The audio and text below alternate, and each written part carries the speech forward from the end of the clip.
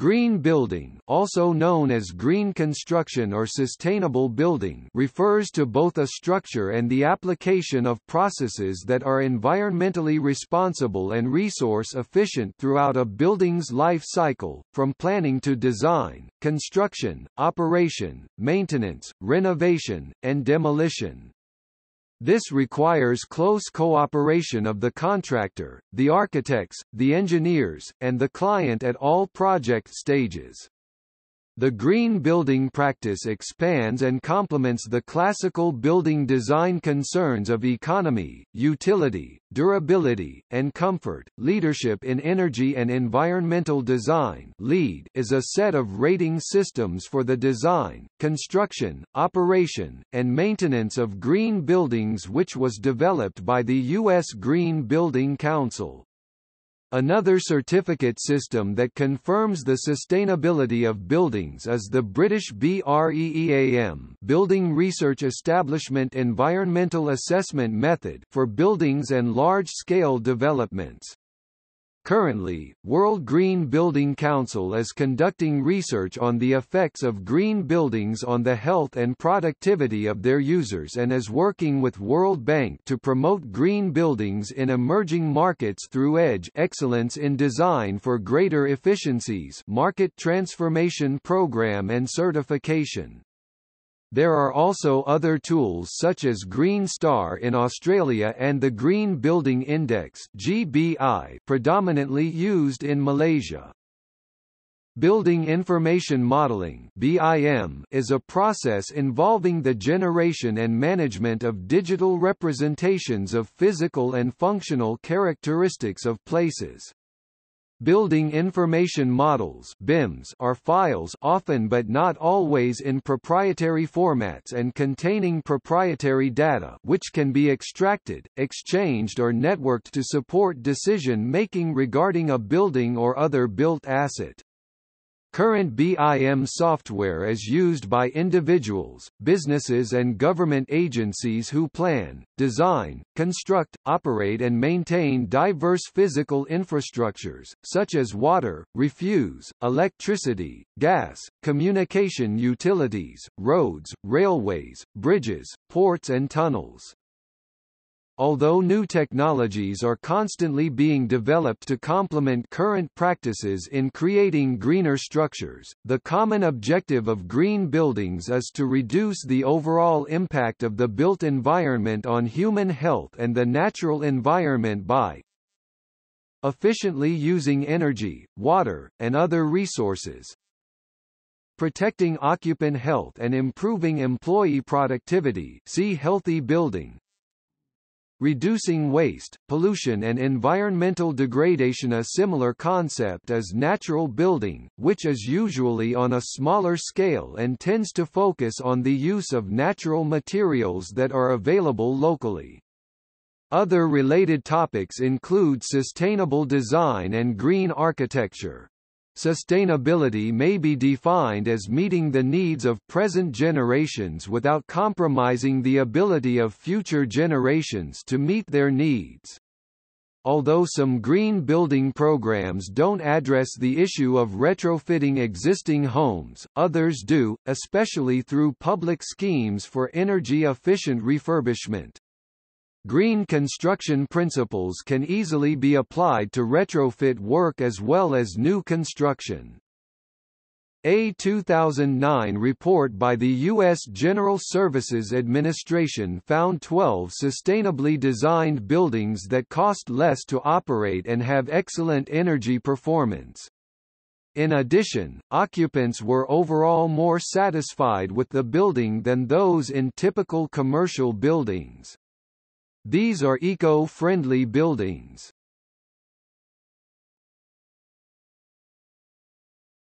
Topic: Reducing environmental impact.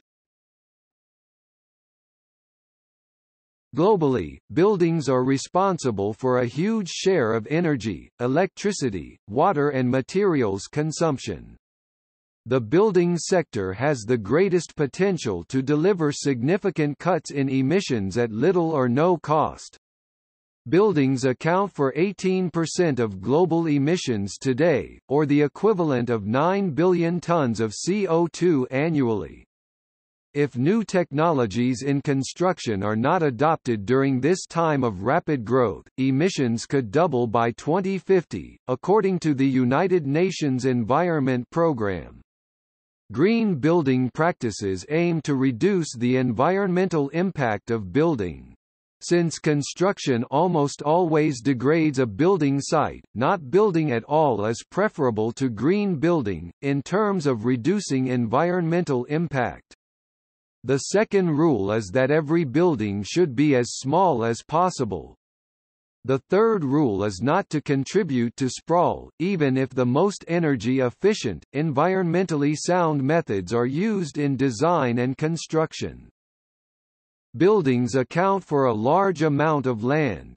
According to the National Resources Inventory, approximately 107 million acres, 430,000 square kilometers of land in the United States are developed. The International Energy Agency released a publication that estimated that existing buildings are responsible for more than 40% of the world's total primary energy consumption and for 24% of global carbon dioxide emissions.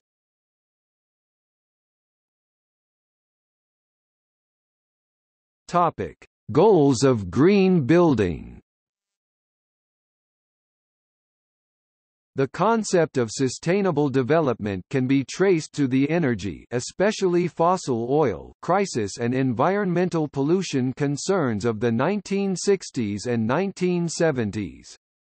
The Rachel Carson book, Silent Spring, published in 1962, is considered to be one of the first initial efforts to describe sustainable development as related to green building. The green building movement in the U.S. originated from the need and desire for more energy-efficient and environmentally friendly construction practices. There are a number of motives for building green, including environmental, economic, and social benefits.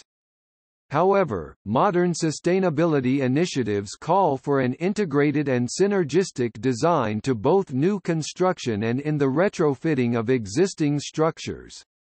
Also known as sustainable design, this approach integrates the building life cycle with each green practice employed with a design purpose to create a synergy among the practices used. Green building brings together a vast array of practices, techniques, and skills to reduce and ultimately eliminate the impacts of buildings on the environment and human health. It often emphasizes taking advantage of renewable resources, e.g., using sunlight through passive solar, active solar, and photovoltaic equipment, and using plants and trees through green roofs, rain gardens, and reduction of rainwater runoff. Many other techniques are used, such as using low-impact building materials or using packed gravel or permeable concrete instead of conventional concrete or asphalt to enhance replenishment of groundwater. While the practices or technologies employed in green building are constantly evolving and may differ from region to region, fundamental principles persist from which the method is derived: siting and structure design efficiency, energy efficiency, water efficiency, materials efficiency, indoor environmental quality enhancement, operations and maintenance optimization, and waste and toxics reduction. The essence of green building is an optimization of one or more of these principles. Also, with the proper synergistic design, individual green building technologies may work together to produce a greater cumulative effect. On the aesthetic side of green architecture or sustainable design is the philosophy of designing a building that is in harmony with the natural features and resources surrounding the site. There are several key steps in designing sustainable buildings: specify green building materials from local sources, reduce loads, optimize systems, and generate on-site renewable energy.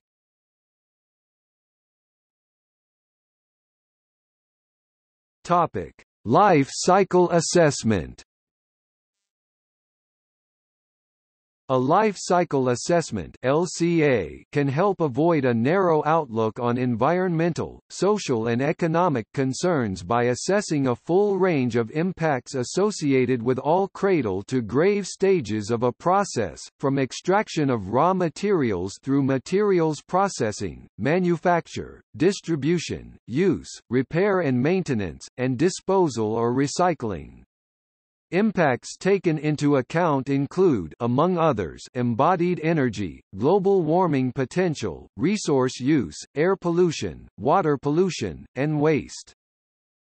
In terms of green building, the last few years have seen a shift away from a prescriptive approach, which assumes that certain prescribed practices are better for the environment, toward the scientific evaluation of actual performance through LCA.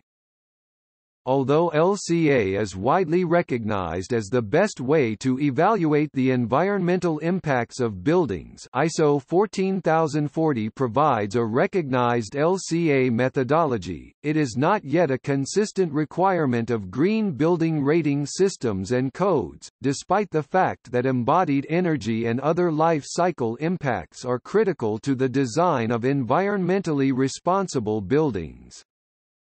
In North America, LCA is rewarded to some extent in the Green Globes rating system, and is part of the new American national standard based on Green Globes, ANSI, GBI 01-2010, Green Building Protocol for Commercial Buildings. LCA is also included as a pilot credit in the LEED system, though a decision has not been made as to whether it will be incorporated fully into the next major revision. The state of California also included LCA as a voluntary measure in its 2010 draft Green Building Standards Code. Although LCA is often perceived as overly complex and time-consuming for regular use by design professionals, research organisations such as BRI in the UK and the Athena Sustainable Materials Institute in North America are working to make it more accessible. In the UK, the BRI Green Guide to Specifications offers ratings for 1,500 building materials based on LCA.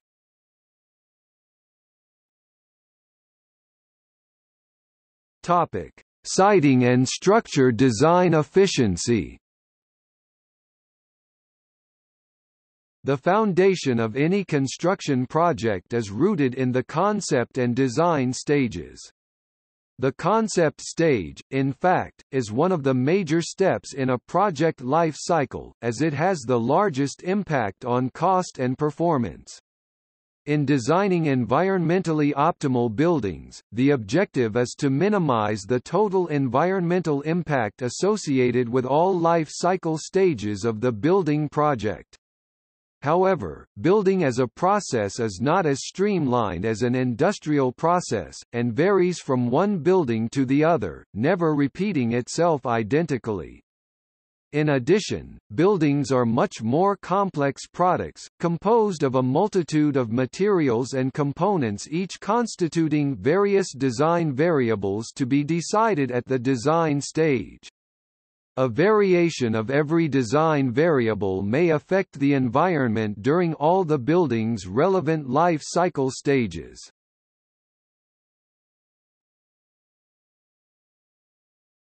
Topic: Energy efficiency.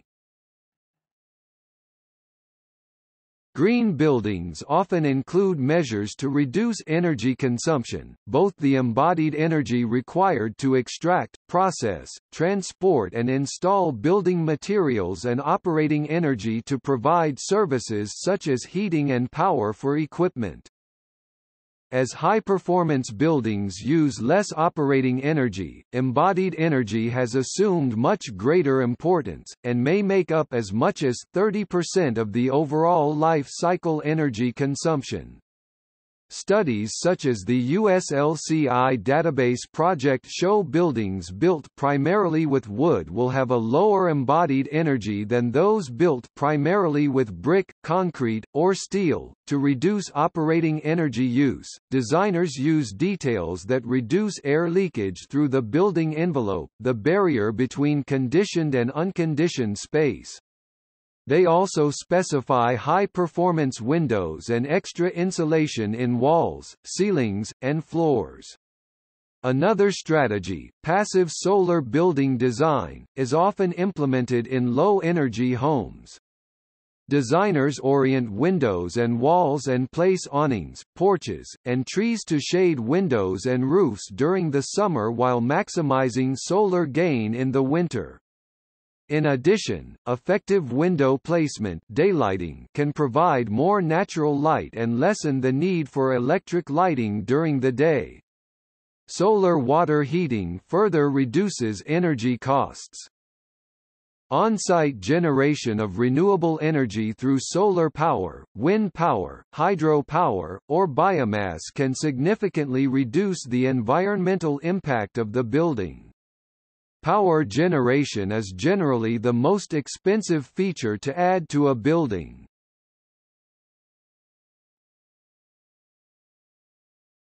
Topic: Water efficiency.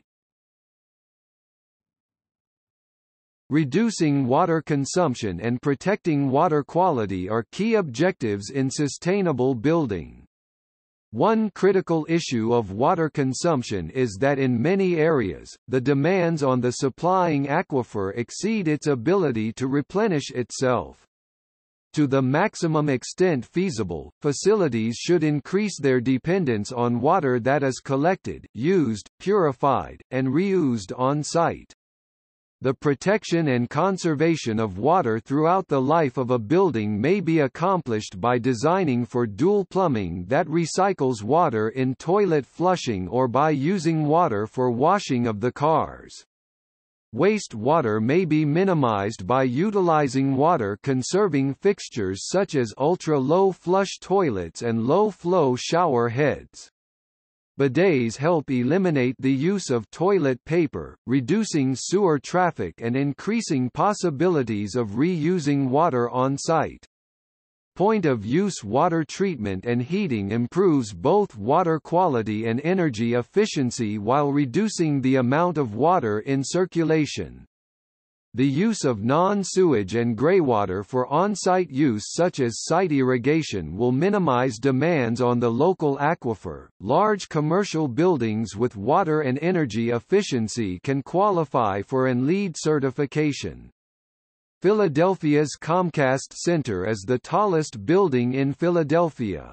It's also one of the tallest buildings in the USA that is LEED certified. Their environmental engineering consists of a hybrid central chilled water system which cools floor by floor with steam instead of water. Burns Mechanical set up the entire renovation of the 58-story, 1.4 million square foot skyscraper.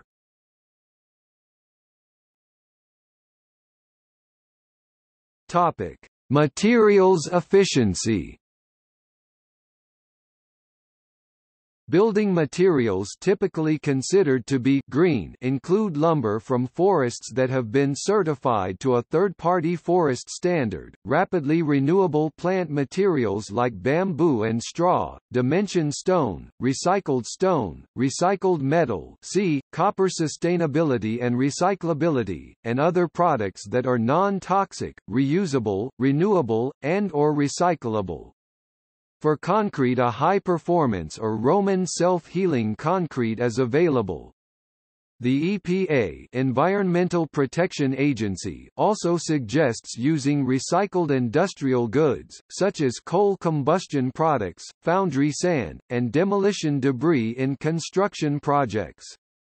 Energy-efficient building materials and appliances are promoted in the United States through energy rebate programs.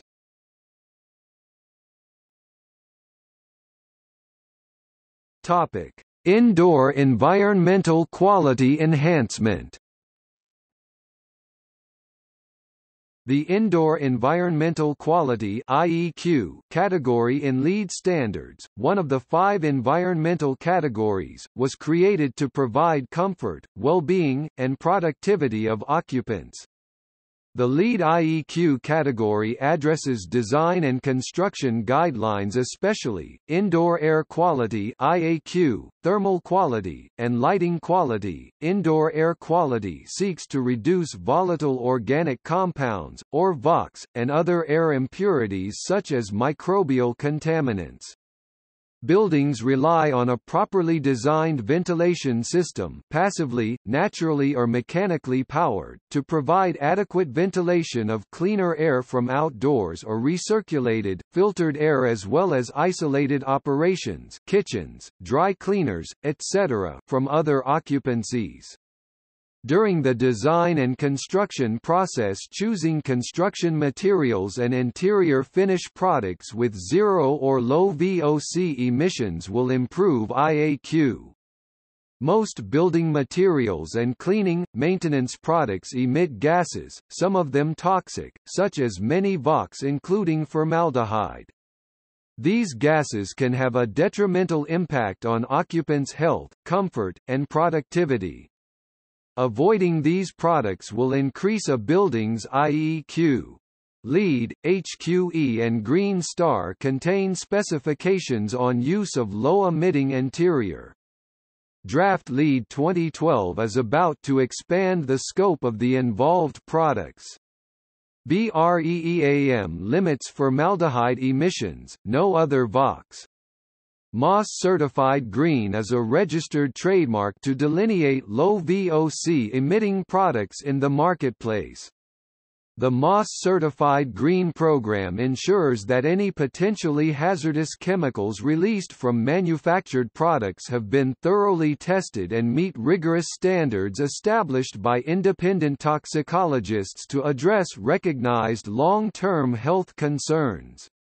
These IAQ standards have been adopted by and incorporated into the following programs: 1. The United States Green Building Council (USGBC) in their LEED rating system. 2. The California Department of Public Health (CDPH) in their Section 01350 standards. 3. The Collaborative for High Performance Schools (CHPS) in their Best Practices Manual, and 4.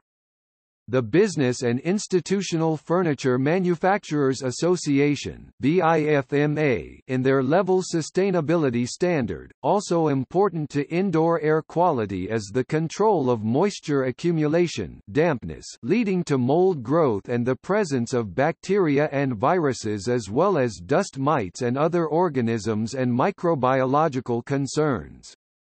Water intrusion through a building's envelope or water condensing on cold surfaces on the building's interior can enhance and sustain microbial growth.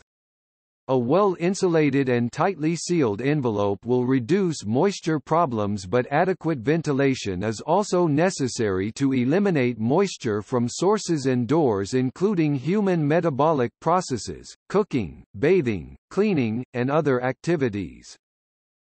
Personal temperature and airflow control over the HVAC system, coupled with a properly designed building envelope, will also aid in increasing a building's thermal quality.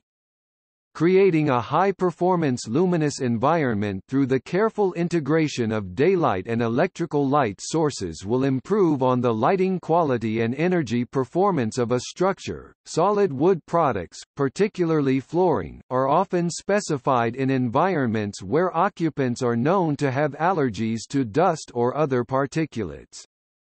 Wood itself is considered to be hypoallergenic, and its smooth surfaces prevent the buildup of particles common in soft finishes like carpet. The Asthma and Allergy Foundation of America recommends hardwood, vinyl, linoleum tile or slate flooring instead of carpet.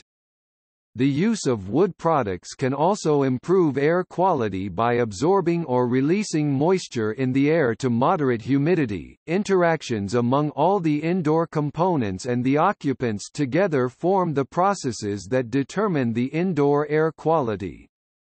Extensive investigation of such processes is the subject of indoor air scientific research and is well documented in the journal Indoor Air. Topic: operations and maintenance optimization. No matter how sustainable a building may have been in its design and construction, it can only remain so if it is operated responsibly and maintained properly. Ensuring operations and maintenance (O&M) personnel are part of the project's planning and development process will help retain the green criteria designed at the onset of the project.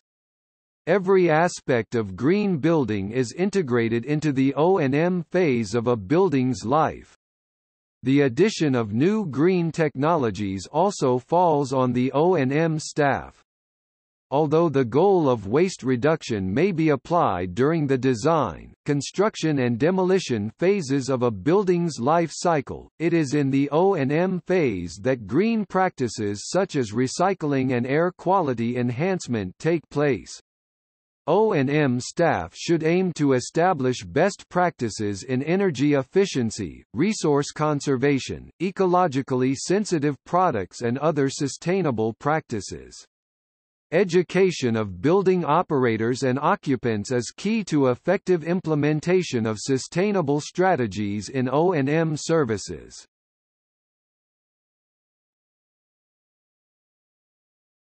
Topic: Waste reduction. Green architecture also seeks to reduce waste of energy, water and materials used during construction.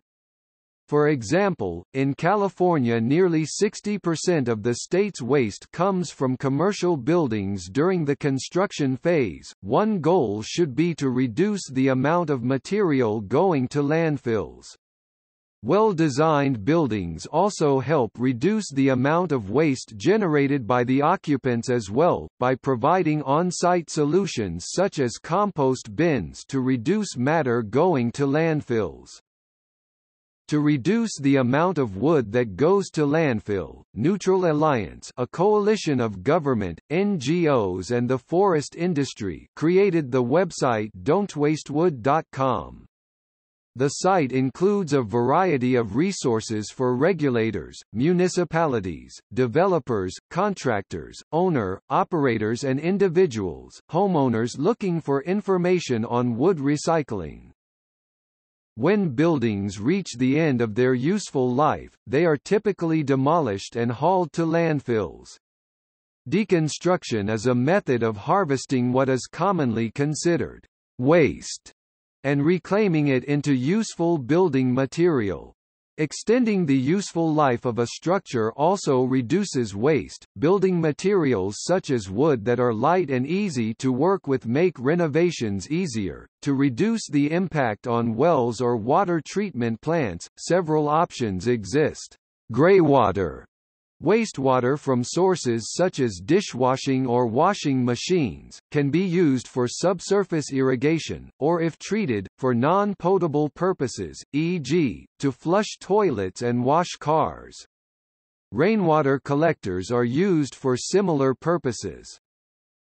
Centralized wastewater treatment systems can be costly and use a lot of energy. An alternative to this process is converting waste and wastewater into fertilizer, which avoids these costs and shows other benefits. By collecting human waste at the source and running it to a semi-centralized biogas plant with other biological waste, liquid fertilizer can be produced. This concept was demonstrated by a settlement in Lübeck, Germany in the late 1990s. Practices like these provide soil with organic nutrients and create carbon sinks that remove carbon dioxide from the atmosphere, offsetting greenhouse gas emission. Producing artificial fertilizer is also more costly in energy than this process.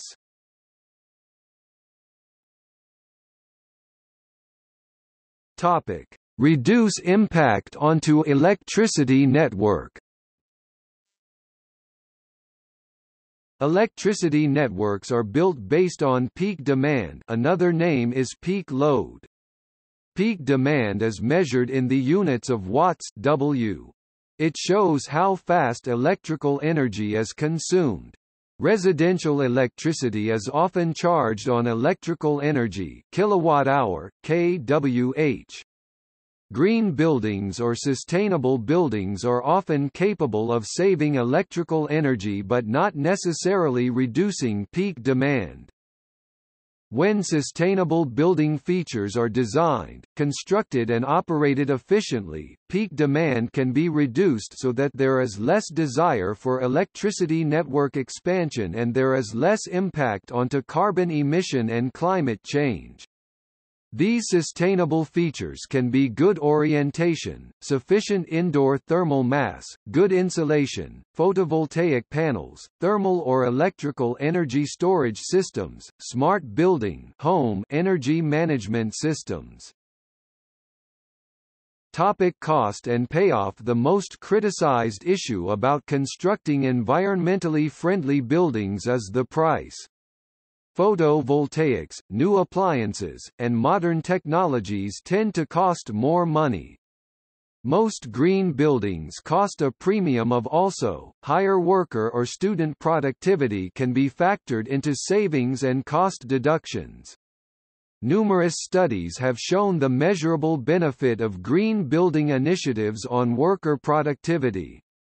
In general, it has been found that there is a direct correlation between increased productivity and employees who love being in their workspace. Specifically, worker productivity can be significantly impacted by certain aspects of green building design such as improved lighting, reduction of pollutants, advanced ventilation systems and the use of non-toxic building materials.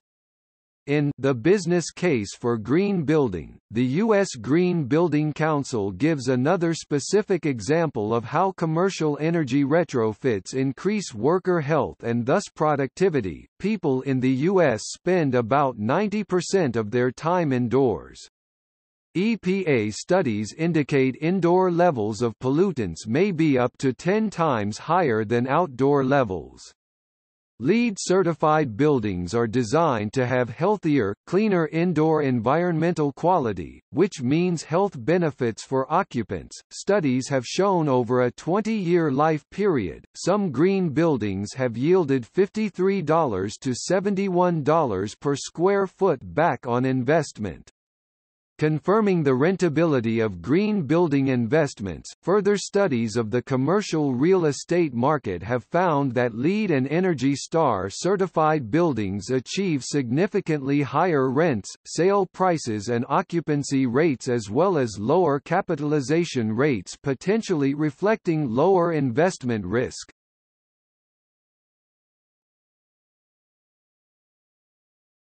Topic: Regulation and operation. As a result of the increased interest in green building concepts and practices, a number of organizations have developed standards, codes and rating systems that let government regulators, building professionals and consumers embrace green building with confidence. In some cases, codes are written so local governments can adopt them as bylaws to reduce the local environmental impact of buildings.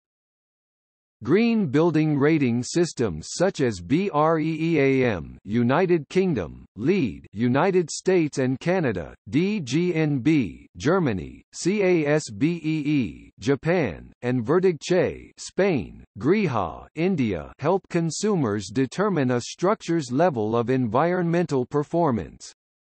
They award credits for optional building features that support green design in categories such as location and maintenance of building site, conservation of water, energy, and building materials, and occupant comfort and health. The number of credits generally determines the level of achievement. Green building codes and standards, such as the International Code Council's draft International Green Construction Code, are sets of rules created by standards development organizations that establish minimum requirements for elements of green building such as materials or heating and cooling. Some of the major building environmental assessment tools currently in use include United States, International Green Construction Code IGCC. Topic: International frameworks and assessment tools. IPCC Fourth Assessment Report. Climate Change 2007, the Fourth Assessment Report AR4 of the United Nations Intergovernmental Panel on Climate Change IPCC, is the fourth in a series of such reports. The IPCC was established by the World Meteorological Organization (WMO) and the United Nations Environment Programme (UNEP) to assess scientific, technical and socio-economic information concerning climate change, its potential effects and options for adaptation and mitigation. UNEP and climate change. United Nations Environment Programme UNEP works to facilitate the transition to low-carbon societies, support climate-proofing efforts, improve understanding of climate change science, and raise public awareness about this global challenge. GHG Indicator. The Greenhouse Gas Indicator, UNEP guidelines for calculating greenhouse gas emissions for businesses and non-commercial organizations. Agenda 21. Agenda 21 is a program run by the United Nations (UN) related to sustainable development. It is a comprehensive blueprint of action to be taken globally, nationally and locally by organizations of the UN, governments, and major groups in every area in which humans impact on the environment. The number 21 refers to the 21st century. FIDIC's PSM. The International Federation of Consulting Engineers (FIDIC) project sustainability management guidelines were created in order to assist project engineers and other stakeholders in setting sustainable development goals for their projects that are recognized and accepted by as being in the interests of society as a whole.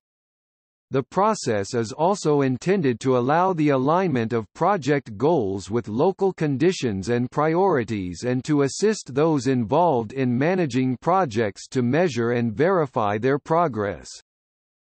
The project sustainability management guidelines are structured with themes and sub-themes under the three main sustainability headings of social, environmental and economic.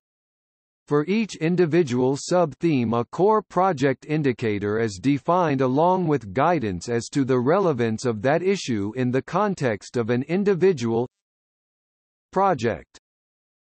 The Sustainability Reporting Framework provides guidance for organizations to use as the basis for disclosure about their sustainability performance, and also provides stakeholders a universally applicable, comparable framework in which to understand disclosed information.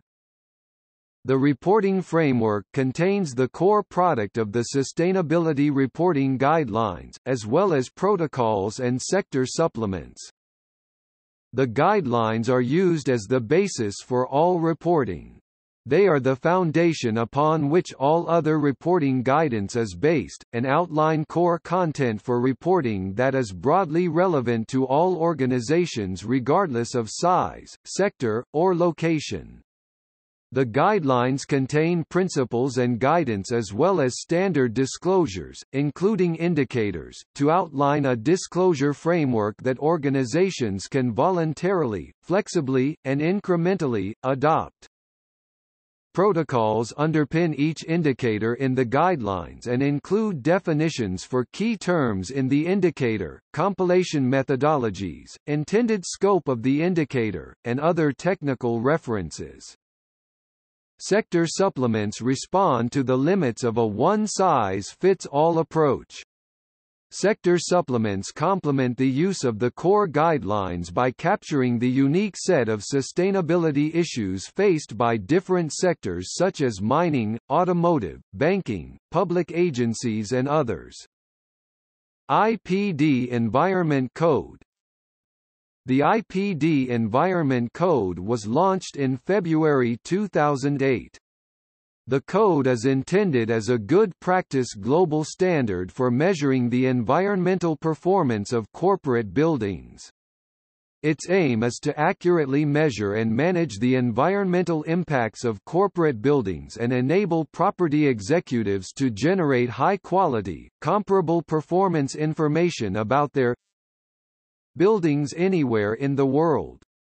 The code covers a wide range of building types from offices to airports and aims to inform and support the following: creating an environmental strategy, inputting to real estate strategy, communicating a commitment to environmental improvement, creating performance targets, environmental improvement plans, performance assessment and measurement, life cycle assessments, acquisition and disposal of buildings, supplier management, information systems and data population, compliance with regulations, team and personal objectives. CPD estimate that it will take approximately 3 years to gather significant data to develop a robust set of baseline data that could be used across a typical corporate estate.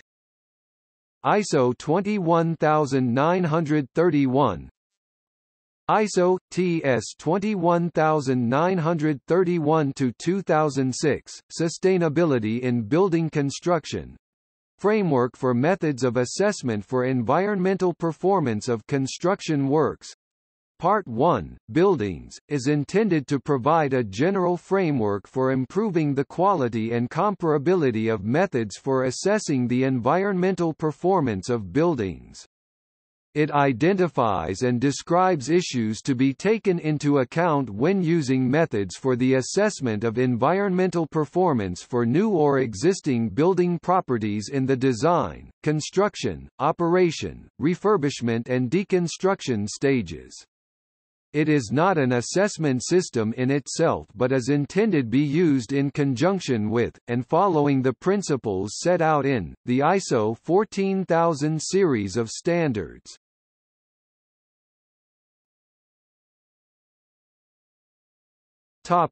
See also: Natural building, First Ecohouse, National Green Building Standard.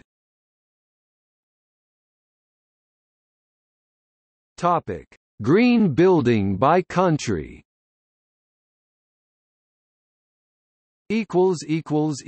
General